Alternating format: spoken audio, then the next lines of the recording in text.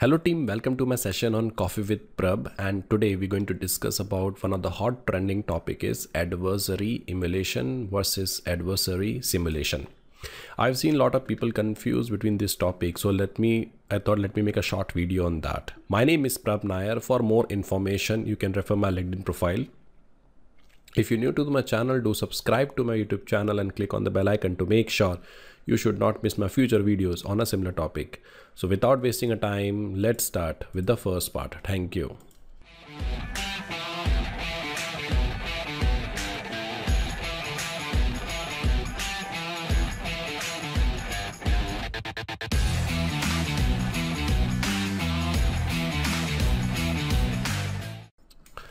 So before we're going to discuss in detail about simulation versus emulation, let's first understand the introduction of adversary.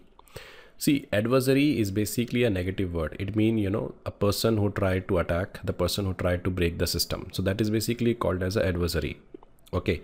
So we're thinking from an attacker perspective and try to break the system, try to assess the system just to check how secure is my system. Is it clear? So organization basically prepare for a targeted attacks. So example, like we have a website here. This website is basically connect on the internet. So it means a user from a multiple location can able to access the website. So we find one vulnerability in the website, but we don't know how the threat going to exploit the vulnerability. As a security professional, it is easy for me to control the vulnerability because we know it is a vulnerability we can patch. But what is a concern for me is what is a threat against that vulnerability. That's something we can't control. Understood? So that is why nowadays we are using this buzzword which is called as a adversary emulation and simulation. So we basically think like attackers, we think like offensive people and try to attack the system and see how secure is my systems.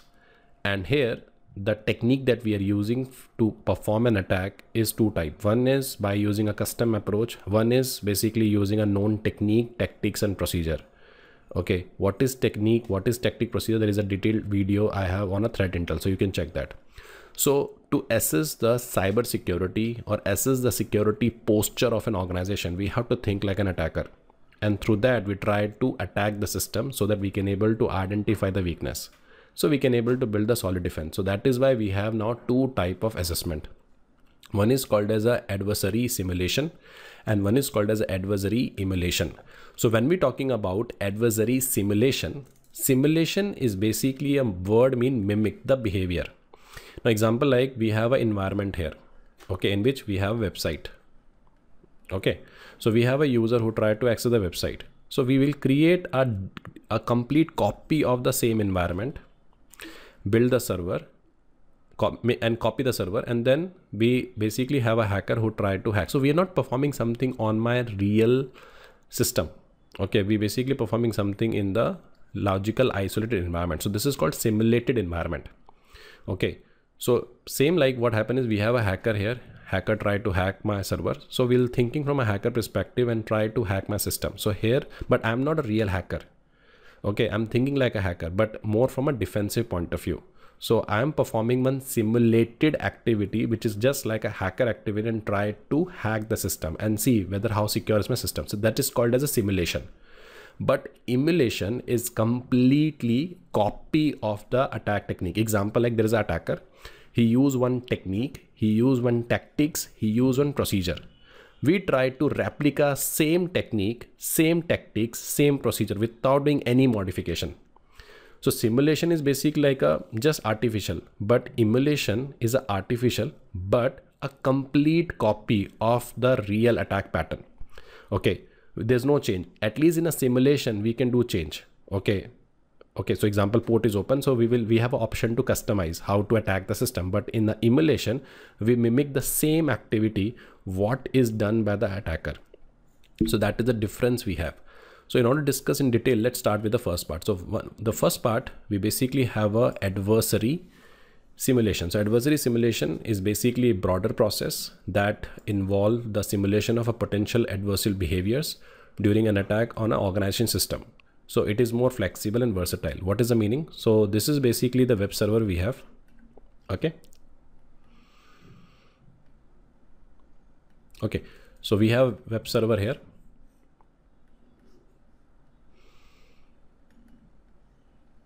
And there we have a user.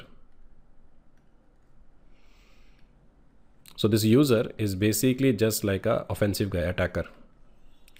So he first tried to scan the system, example. Then he tried to penetrate into the system with the help of different exploits. So here he using a multiple type of exploits so that he can able to bypass the system. Okay, so scope of the technique, scope of the tactics, and scope of the procedure is very dynamic here because we're giving a more freedom to the tester. Is it clear? But as I said, it is more like a simulated scenario. Okay, so the reason of performing such kind of an test is basically want to know what can be the possible threat which can exploit my server. Okay, what can be the emerging threat by which I can able to protect my organization, and in worst case, if any attack went successful, we need to patch this immediately so that a real attacker should not able to do the same technique and penetrate into the system. So the goal behind performing an adversary simulation is basically like testing the company, testing the infrastructure, testing the resource, how secure is my system. But pen testing is also does the same thing. Very good point. See, in penetration testing, the scope is fixed. In penetration testing, we are using we decide what is the method we have to use. We decide what tools we have to use. We decide what exploit we have to use. But in an adversary simulation, it is more dynamic in nature. The base of this attack, we are using a known technique, tactics, and procedure, but in that we modify slightly. Okay, so if you go by the VAPT process, we basically start with the zero, gathering information. We are using tool, techniques, and all that. Okay, so the mode of the PT is to just test the resiliency of the system and test how capable is the system to handle this attack. But in the adversary simulation, we already having a predefined attacks. Okay, I will refer the MITRE attack framework from where I get a visibility about what is the technique they have used for reconnaissance. So I will use the same technique. What is that exploit they have used to penetrate the Windows 2008 Linux? I'm using the same technique, but I will modify slightly. Okay, so that is why adversary simulation is more like an advanced behavior of the VAPT. Okay, but on the other side, adversary emulation is basically like, in past there was a ransomware attack happen against a server. And we already have a technique, tactics, and procedure. So I want to make sure my systems, my server should not impacted with the same attack. So I'm going to use the same technique, same tactics, same procedure. I'm not going to modify anything. I'm going to replicate the same technique, tactic, procedure which is used by hacker to hack my competitor system. I will use the same technique, tactics, and procedure to test my organization, just to check how secure is my organization from such kind of an attack. So there is no flexibility we have in the adversary emulation. Everything is fixed. So that is a thin line difference we have. That's why emulation is all about mimic. So we're going to discuss the first part, which is called as the adversary simulation. So primary goal is to understand how well organization can detect, okay, or respond to mitigate the threat in a realistic scenario. Okay, so when offensive person or the red teamer is basically perform this activity, the purpose behind is that if they able to use any dynamic techniques and all that, can SOC team, which is called blue team, can able to block this, can blue team can respond this. And if this is happen successfully, where he was able to penetrate into firewall and all that, how soon the team can able to respond to the attack, so that, in the real attack, they know that, okay, this is the same time they will take. That's why it's called simulation. Otherwise, it's not a real attack which is done by hacker. It's a same kind of an attack, but it is a simulated scenario we have used and performed the attack just to understand, can my SOC team can able to detect this? And if they're able to detect, how soon they can able to respond this? And what is the maximum what is the minimum impact we can have from this particular event? Okay, so proactively we perform this particular activity. So red teamer in a simulation exercise have a more latitude in choosing their methods and tool. Okay, they use a TTPs that effective regardless of whether they're associated with a known threat attack vectors. As I said, they have an option to choose multiple TTP. By end of the day, we just need to test the security of a system. Okay, and we also need to test whether my blue team have a capability to block that. So by this particular technique, we can able to demonstrate to the stakeholders that organizations are resilient against the cyber threats, and it can be crucial aspect of maintaining a trust. Is it clear? So we'll take a scenario here, okay, with the example. So outcome in this particular assessment is to provide the measure of the organization overall security posture and also highlighting a vulnerability gaps in detection and area of improvement.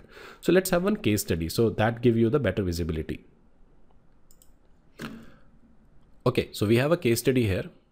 So you get an idea how to perform this activity. So KF Secure has recently implemented new online banking platform, and they want to ensure the customer data is safe. They can detect and respond to any potential breaches. Okay, so I will follow the same attacker technique. The first step is reconnaissance. Okay, so here what happened, red team basically start by gathering information about new online banking platform. They look for the employee details, technical documentations, or any other information that might be publicly available. So any point of time they find something very sensitive, they notify immediately to the company, guys, this kind of information is available outside. So we'll try our best. From an attacker point of view, we try to stop the attack in the reconnaissance phase itself. But here from a red teamer perspective, they use a social media, they use Google and try to find more and more information about the KF Secure.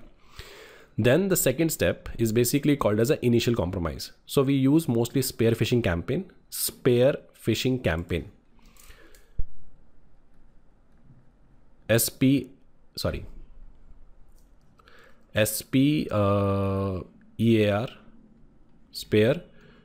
phishing. Spear phishing is basically mean a targeted attack. So I know there are the 4 employees are there. They are the basically system administrators, and they will have a more privilege. So I found these details from LinkedIn, and then I basically tried to send them an email, okay, with some script and all that. So we have a user 1, we have a user 2, we have a user 3, we have a user 4. So here what happened is, as a red team person, we send a phishing email to all the 4 people. Now when they click on the link, so there is a possibility it can create a reverse connection, and through that reverse connection I will convince and I will try to install some kind of a Trojan tool in that system. So that is basically called as an initial compromise. So by using a spear phishing campaign, we target a few employees of the company and hoping that someone will click on the malicious link which give them the initial access. So that's something we are doing. Now after the gaining access system, from there I want to have access of the further network. So here we have a network 1 and we have a network 2 here. So I will able to hack successfully the system, and from there with the help of local IP, I will try to access the system of this. So this is the concept called as a lateral movement. And here as a red teamer, I will try to check, can I able to perform the lateral movement? Because once you're inside, they try to move laterally within the network and looking for more privilege command. Because our ultimate objective is to access the database containing a customer information details without being detected. Okay, and the last part is basically called as a exfiltration, where we try to extract the data from the organization within the local system. So throughout this simulation, the blue team, we have a blue team, okay, which is called as a SOC team. Okay, so we have a blue team. Okay, so at the bank secure, try to detect and respond to the red team actions. So after the exercise, both team will basically come together for debrief and discuss about what went well and where the gaps was there and how to improve. So this is a team called as a combination of blue and red, which is called purple team. So ultimate goal, okay, what went successful, they will use the techniques, they will tell the countermeasure and then again retest with the same technique.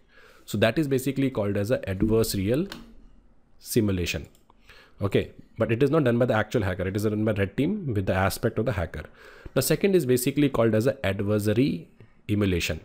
Here the primary goal is to replicate the behavior of that adversary to understand how well the organization can detect, respond and mitigate the threats that originate from the particular threat actor.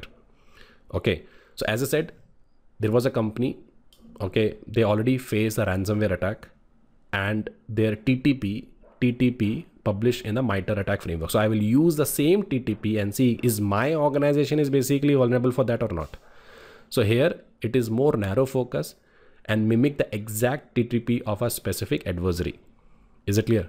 So we basically have a emulation exercise which is rooted in the realism. Okay, that's something we are doing here.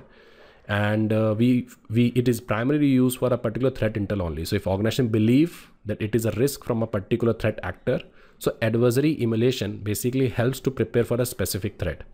Okay, and we also validate that particular threat.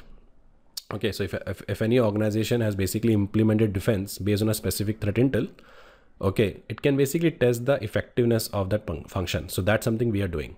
So we have a case study here. Okay, so there's a company called, let's consider there's a tech company called Aspirants. Okay, so intelligence reports suggest that there's a nation state actor known as APT123 has been targeting a tech companies.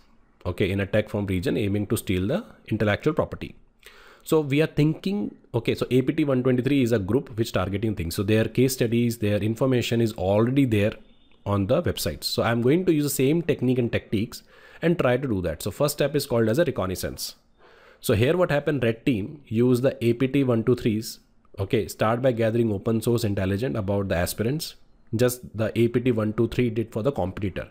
They look for the employee details, technical documentations, and see, is my company has same kind of vulnerability. Then the way the APT-123 gain access to my competitor, same like APT, I'll try to do the same thing. Okay, so APT-123 is using some particular attack. So red team will set up a fake website related to the popular tech conference and lure the aspirants employees. So it is hoping to exploit the browser-based vulnerability because that is how the competitor is doing.